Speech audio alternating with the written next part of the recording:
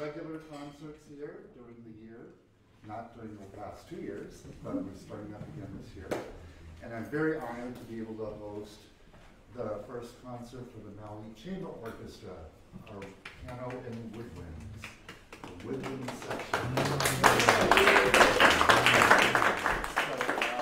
I'm so happy you came here and you followed all the rules that you follow. It's a good custom. And who knows how much one will go out to do this, but yeah, you know, I think it's beginning soon. Yeah. So, also, as you know, you were promised sparkling wine and some appetizers beforehand. I am treating you guys to some wine and some desserts and some cheese snacks afterwards. So don't just go home afterwards.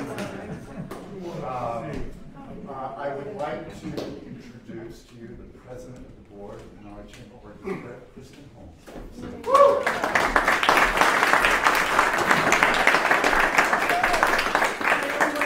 Thank you again for being here. As Jeff said, you know, it's been a little over 2 years, and that's a long time in the life of a musician and for the audience members. So we're just thrilled that you are here with us today. And I want to, first of all, acknowledge that with the help of donors like you, we have been able to sustain ourselves in this quiet time when there's still actually a lot on. Even though there's no concerts, there's a lot on. And it's because of your support that we've been able to kind of hang in there through the pandemic. And I particularly wanted to acknowledge Sig Anderman with the Anderman Family Foundation, who has been just a godsend to us.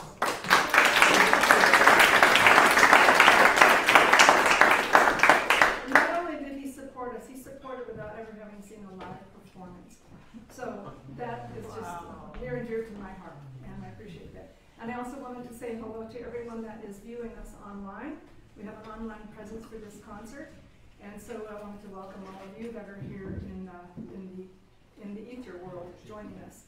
So also I just wanted to mention that going back to the topic of donations, we have an opportunity for ongoing support, and we would love to have your ongoing support to make sure we can make these happen. Everybody knows ticket sales don't cover half of what's really needed to pull off performances, and so I personally would love to see if we could get more monthly donors, because that helps us to build the budget. And so if you want to go online, and you could do $1,000 a month. Okay, you can do whatever amount you want. But you get the idea. So we would appreciate support in that world.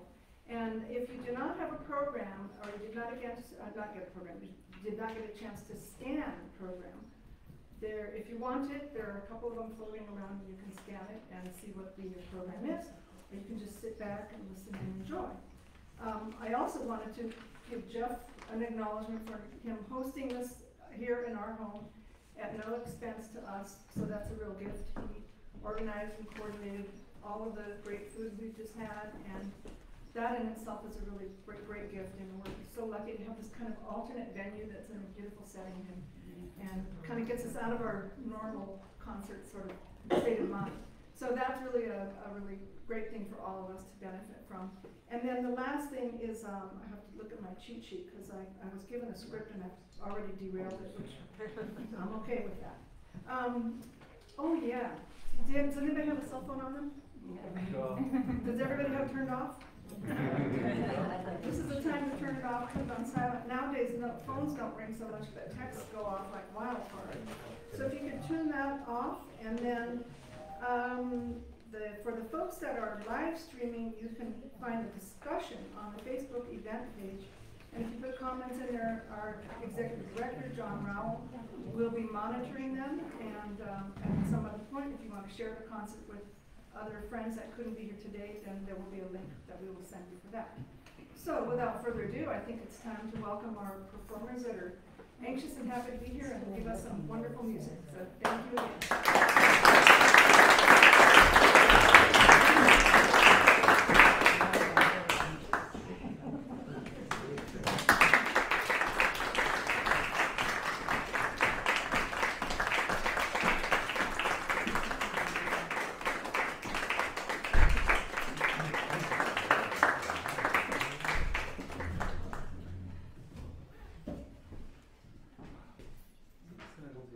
tongue. I just wanted to tell you a little bit about this piece, the Beethoven Quintet for piano and winds.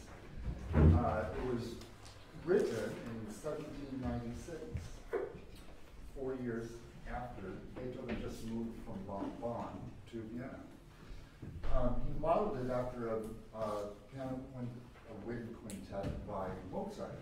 So it was just entranced with the form and decided that since he was the talk of the town as a soloist and a concert pianist and improviser, we thought, well, how can I include myself in this? So he wrote a quintet modeled on the Mozart version for piano and winds.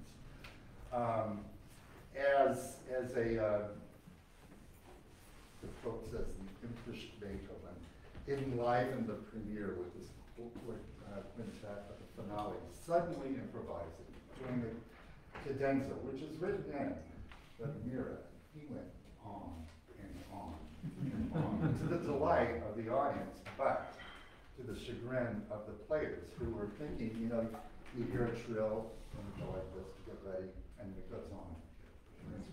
And it's been on and on and on. So Beethoven got a kick out of it, but not so much the other players. So I hope you will enjoy this. It's in 3 movements, and it's a really fun piece to play.